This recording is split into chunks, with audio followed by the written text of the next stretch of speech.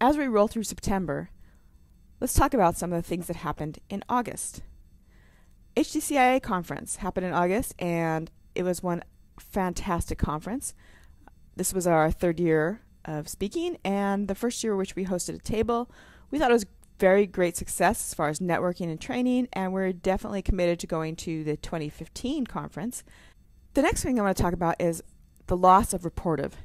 Now, TechCrunch published an article. Yes, Reportive is all jammed up right now, and it's not really jammed up anymore. What happened is LinkedIn bought Reportive, and so now Reportive, which was a fantastic tool for searching all sorts of social media by an email address, now only searches LinkedIn. It's a huge loss, but it's also a huge opportunity for some other company to step into that spot. Now, there are alternatives, and the ones that are listed by TechCrunch, they list Reporto, Arc's browser plugin, Vibe, and Connect 6. And of these, we like Connect 6 the best. However, Connect 6 can also be severely annoying, and it isn't quite what Reportive was. What I would love to see is to see Spokeo step into that space. And sure, they could do it for subscribers only, but if they had an add-in that allowed you to search your email in the same way that you can use Spokeo itself, it could be a beautiful thing. The Definitive Guide to Snapchat Hacks, an article from the Daily Dot. You may have seen some of the news reports that they say that for the age group of 18 to 34-year-olds, Snapchat is actually more active than Twitter. Hard to tell when you look at it. When you first open up Snapchat, you might look at it, say, what the heck, this good for? You send a few Snapchats to your friends. You don't understand, why this could possibly be so popular. But as you go through the article, you can kind of learn some of the little tricks that you can do with Snapchat. Some of these are other apps that you actually use on Snapchat. For instance, SnapKeep right here, so you can keep all your Snapchats. You've got a couple of other apps and a couple of tools to help you draw better pictures through Snapchat, access to better color palettes, ways to change the information inside the contacts list, etc.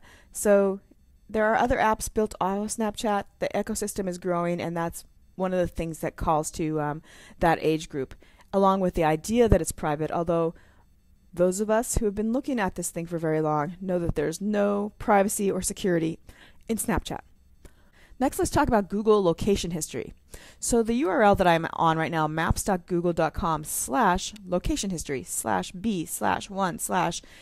If someone puts this into their browser, Google will identify the location history based on your email logins or your other logins for your Google apps, and that means where you go with your phone for the most part if you have Google on your phone, especially those who have Android phones.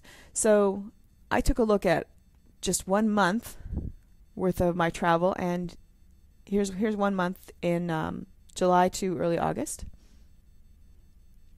And it's really kind of an interesting thing. The thing about this is it can be useful to you, but it can also be very scary. If you wanted to delete all history, you do have a chance to delete history from this time period or delete all your history in that section.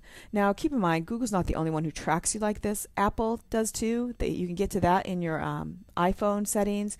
I believe you go to privacy, location, you scroll to the bottom, it's something like search settings or service settings, and then you scroll to the bottom of that list and choose another button toward the bottom of that, and you can see the map that Apple has for you, and you can delete that in the same way.